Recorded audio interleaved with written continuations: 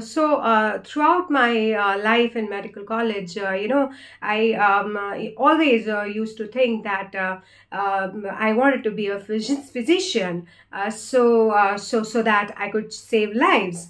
And little did I know that saving lives is not just about life and death. It's bringing a change to the society. Well, if you have found this video, probably you have a habit of using a lot of filler words and sounds like actually, so, and a whole long list of that. So today I'm going to share 3 tips with you which are going to help you get rid of fillers while speaking. Hi, I am Surabhi Jain, your language acquisition coach, and I help you learn English beyond classroom. I help you live your English and love your English so that you can speak naturally and you can excel at workplace.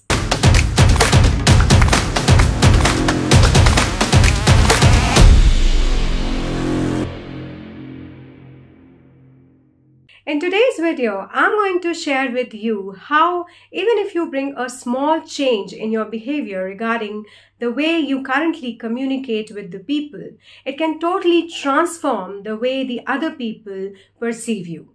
Now, it's really hard to impress and inspire people around you if you use a lot of vocal fillers while you present. Now, I had a habit of using kind of, sort of, a bit. But for you, it might be and, maybe, so, actually, basically, and the list goes endless. Now, this is a major distraction while you are speaking. If you can get rid of these, the listeners, the people around you can focus more on the message and the content which you are sharing with them rather than focusing and counting your ums and ahs. So let's look at the 3 tips to overcome vocal fillers, which I have been using past many years and which has helped not only me, but many of my students as well. So tip number 1 is a mindset tip, and it is getting comfortable with silence. A lot of time we fill the silence, or in other words, what you can call pauses, with ums, ahs, because we think that if we take a pause or if we go silent, the listener might think that we have lost the track or we don't know what we are talking about. But we need to understand that absolutely opposite is the truth. Now, when you take a pause or you go silent, it allows your idea to sink in the minds of your listener. They are able to reflect on your ideas. They are able to understand your message, and then they are ready for the next one. So when you don't take a pause, it's just like one long sound. It doesn't give the opportunity to your listener to reflect and accept your message. So get comfortable with silence. Step number 2 is to develop a new habit and replace the old one. Now, many a times we are not even aware of the ums and ahs we utter while speaking until someone brings it to our attention. So to overcome this, we need to develop a new habit of practicing in private a bit louder than what we normally would do.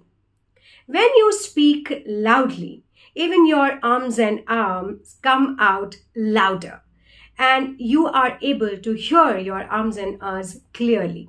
And when you are aware of it, you can get rid of it easily. Even better, you can record your speech. And when you hear it again, you can note down the number of times you have used those filler words and sounds. And gradually, you will find these filler words and sound reducing with each practice. Tip number 3 is breathe. Now, instead of saying an or whatever the filler word is, breathe. When you take a nice breath, it not only sounds as a nice pause to your listener's ears, it also helps you relax and you come across as more composed speaker. So those were my 3 tips to overcome vocal fillers.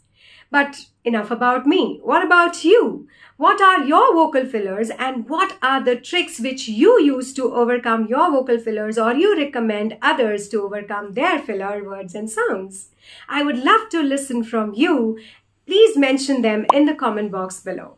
And if you liked these tips, if you found this video helpful, do share it with your friends who use a lot of vocal fillers and because of which they lack proper communication skills.